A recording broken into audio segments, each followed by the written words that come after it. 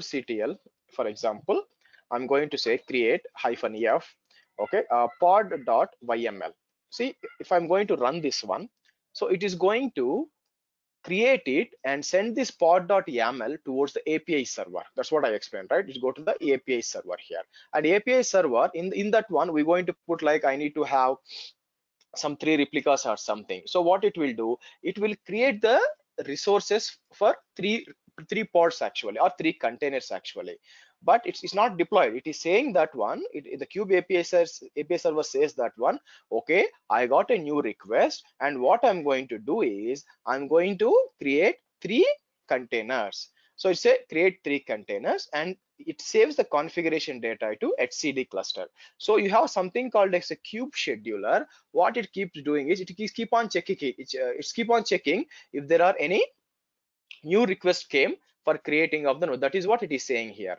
The kube scheduler control plane component that watches with the API server or etcd, watches the newly created pods. See, when I say created the pods, only the configuration is created, guys. It's not the admin, it's not the containers are created. It is just checking if there is any configuration for the newly created pods with no assigned, means not yet assigned actually. The configuration is saying I require 3 containers. Now what it will do is the kube scheduler checks for that one. Okay, I have the information here in the etcd cluster saying that one, I need to create 3 pods, and right now the pods don't have any node assigned. So what it will do is, factors taken into account for scheduling decisions including individual and collective resource requirement, hardware space, a lot of things are there where exactly I need to create the machines like that. You remember the labels which we gave in during the Docker's form, right? The placement of the container, same here. But what kube scheduler will do is it will check it out appropriate node and schedule that to that node actually. Let me tell you, it's not going to create it. See, the scheduler, what it will say is something like, you can like a manager. What he will do, he will say that one, imagine the new project requirement comes and saying that one, we need to deploy 10 servers, for example, and the request will come to the scheduler, right? Who is a manager is watching any request. So the project comes, and what it will do is it will check it out. The kube scheduler it's like a team manager which check it out which team people are free, which engineers are free, and he will say, okay, you carry out this work, right? The manager will say, you carry out to the subordinates, carry out this work. He's not going to do the work, right? Similarly, what kube scheduler will do is it will keep on monitoring the API server as well as the etcd cluster to make sure that any new requirements came. Once the new requirements come, it will check it out. Okay, right now I have a new requirement came which is not having any nodes assigned actually, but they said they should have 3 pods. So what kube scheduler will do, it will go check it out which nodes are free and everything, and says that one, okay, these 3 pods should be created in worker node 1, 2 and 3. Let me tell you, kube scheduler is going to intimate it. Is going to say, okay, you need to, these 3 pods are being allocated to node 1, node 2, node 3. That's it. It's not going to create it. Then who exactly is going to create? That is what the picture here, guys. The picture here, you have something like in every node you have something, actually you have something called a kubelet is running actually. If you see, you have kubelet running in every node.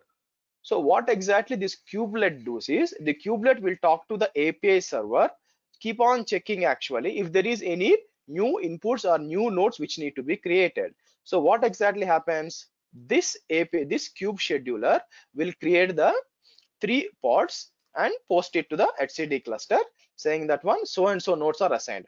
When the kubelet talks to the API server, right, it will get this information. Okay, so node 1 you need to have a pod 1, node 2 pod 2, node 3 pod 3, like this.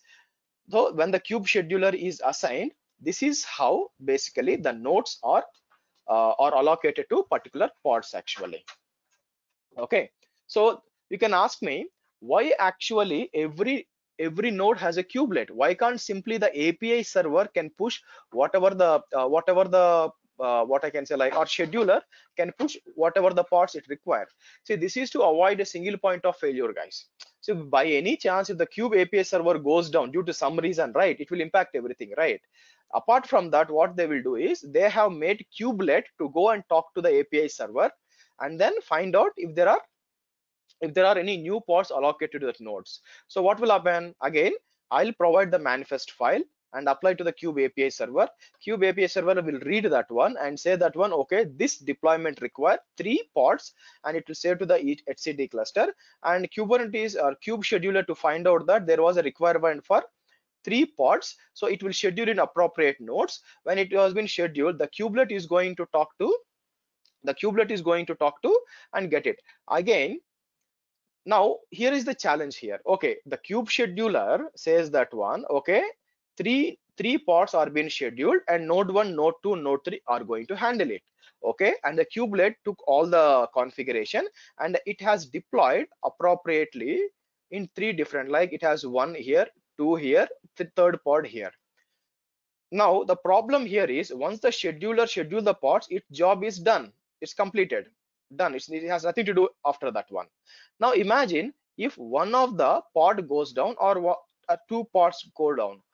So we know that in Docker service, right, what will happen if one of the pod goes down or one container goes down, the service will automatically creates the pod in a different node or the same node, right? So but here who will do that? Because cube scheduler, once the scheduler is done, its responsibility is completed.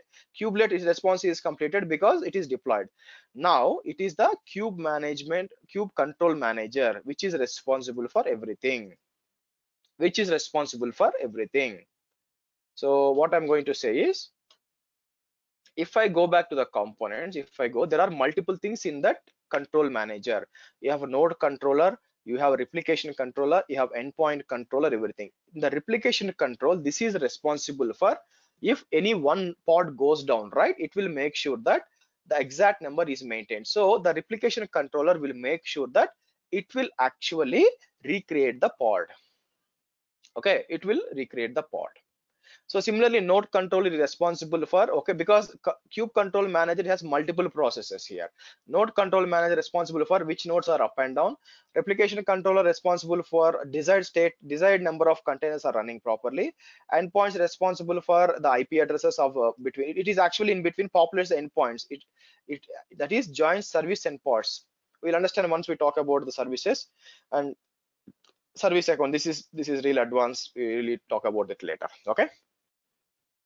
And finally, cloud control manager, guys, it's not that useful, and unless you deploy this into AWS or Azure, what will happen is cloud control manager, right? Imagine if I deploy a load balancer in Kubernetes in AWS, right? This cloud control manager will go and deploy a classic load balancer. Is a controller that interact with underlying cloud providers. The cloud control manager binaries, so it's not mandatory you can use this, because if you deploy in your on premises, right, there is no use of this one, not a big use of this one, so it's not like core component. And going back to the picture, and the final thing you are remaining is kube proxy. So every node will have a kubelet as well as you have a kube proxy. So what exactly Cubelet said, I already told you. It is going to talk to the API server and check it out if any nodes are being assigned, any parts are assigned to that particular node. Now once imagine I have assigned a pod for this particular node, so what will happen? So it will actually go talk to it and it will create a pod here. Now let me tell you, if the pod is created, we're going to give 8000:80, 9000:80, right? That means it is the kube proxy, similar, it is like a load balancer, works inside each server, actually each node. Actually the kube proxy is responsible for closing and opening of ports, because if I give -p 8000:80, right, now the kube proxy is responsible for opening the ports in the IP tables of the Linux. Second thing is, basically it is also responsible for talking to the other one. So if the request comes to kube proxy, if it is there, it will also send to the other node as well. It acts like a load balancer, just like in a service I told you, right? In Docker service you have let me go back and show it to you here. If you come down, so Kubelet is an agent that runs on each node in the cluster. It makes sure that containers are running the pod. A kubelet takes set of pod specs that are provided various mechanisms, ensures. Okay. Proxy is a network proxy that runs on each node on your cluster, implementing part of service concept. See, Kubelet service. See, the kube proxy maintains network rules on nodes. Then these network rules allow network communication to your pods from network sessions inside and outside the cluster. Kubeproxy is operating system packet filtering layer. So normally nowadays I think you have like NY proxy, STO, few more things are coming, but again kubeproxy is the default proxy, which is responsible for implementing the networking in each node and opening the firewall ports. Finally, container runtime, nothing but the software which you required for running containers. Kubernetes supports Docker, Containerd, CARIO, all these things, and also Core. I think Core is not there. But anyway, right now we are deploying the COPS, right? It will deploy based on the Docker 18.09 or 06. Apart from that, you have some other things not required. So what are the things? You have API server, which takes the input from us. You have etcd, which is a database for the Kubernetes cluster. Kube scheduler, which schedule the pods and appropriate nodes. Kube controller, responsible for node controllers as well as replication controllers, endpoint service accounts. Cloud control manager for cloud related things. And finally, node components, you have Cubelet, which is agent running, Kubernetes agent running on each node, and kube proxy, which is responsible for networking and firewall components in each node. So these are the core components or core elements of a Kubernetes. Next, what we need to do is we need to create a cluster, guys. We need to create a cluster. Let me start my machine here because it's shut down. Okay, so how we are going to do that one? We go, you see, there are multiple ways you can actually deploy the Kubernetes. Like first you can actually install the kubeadmin. After that you add the extra machines and implement it. But to deploy a Kubernetes or to manage to use a Kubernetes in AWS, you can do in two different ways. One is you use the managed Kubernetes using EKS, means AWS Elastic Kubernetes services.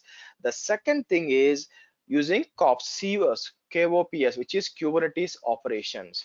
So in this session, right, what we are going to do is, this is not AWS class. So what we are going to do is we are going to use the KOPS and deploy the AWS, the Kubernetes cluster on AWS. Okay.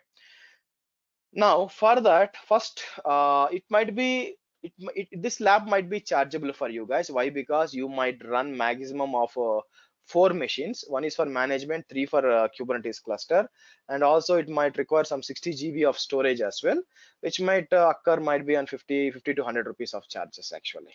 Okay, fine. Then let me see. Let me log into this machine.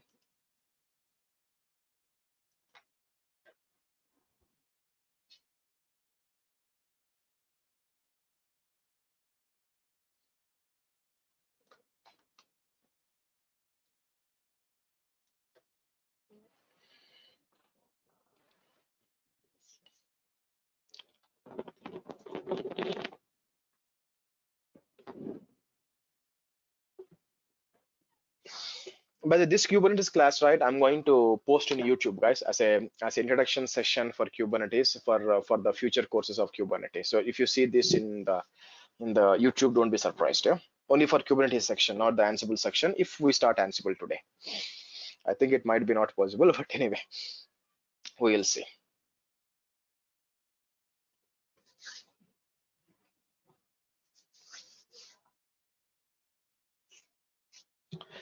Okay, let me log into the AWS first, and first we required one Linux server where I'm going to deploy everything.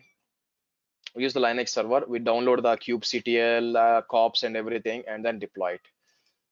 It's not easy, guys, but if you want to easy way, right, we can use actually easy way is to use the AKS or EKS, sorry, Google Compute Engine, as well as AKS is also easy.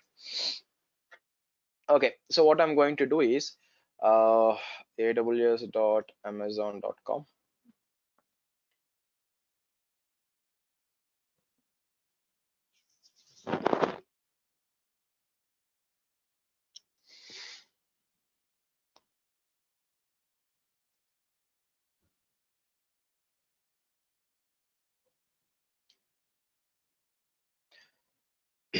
First, let's deploy.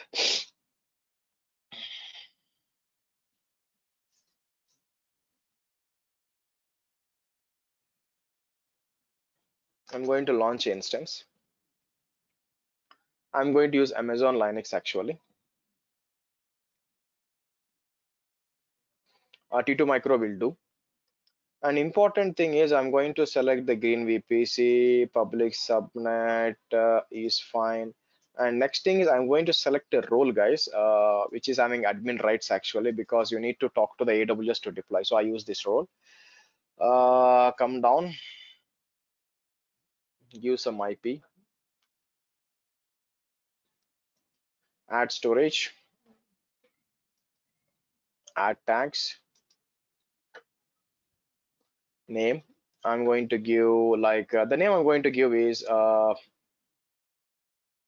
COPS manage or like a K8S management server. Yeah, configure security group,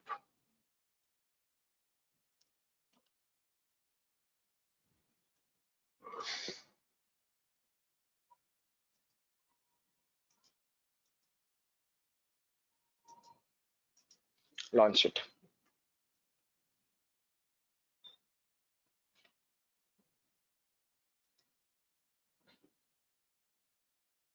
Okay, excellent. So next is what we're going to do is I'm going to give you the document which we are going to use.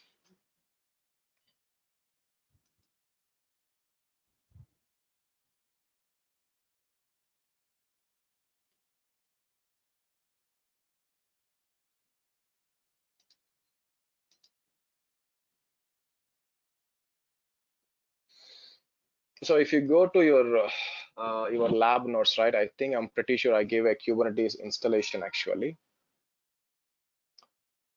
So if you see, we're going to use this one. We're going to Kubernetes installation. You have different options here. Now, what are the prerequisites in order to use the Kubernetes COPS actually? You need to have a DNS zone, guys. First, you need to have a DNS zone, as well as you need to have a S3 bucket, and you also need to have a SSH keygen. You need to create a keygen actually. Okay, so what we'll do is let's create a DNS zones and S3 bucket and everything. So before that, let me show it to you. I'll say like GoDaddy, for if I go to GoDaddy, for example.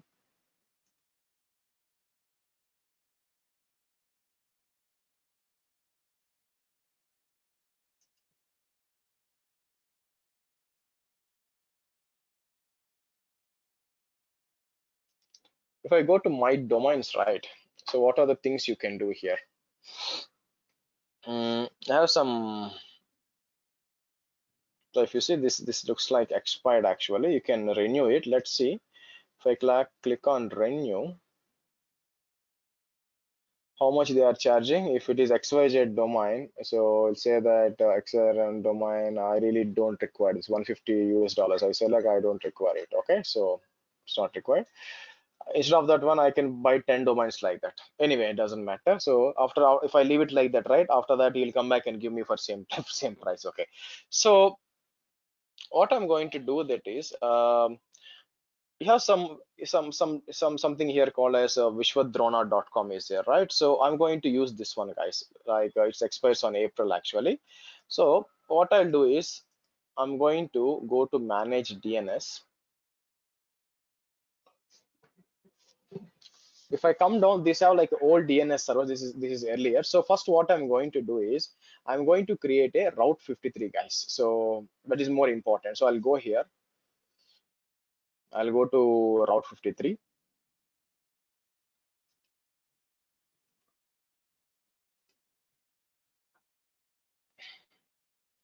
So I already have a different zone, but this will be a new zone. I'm going to copy this.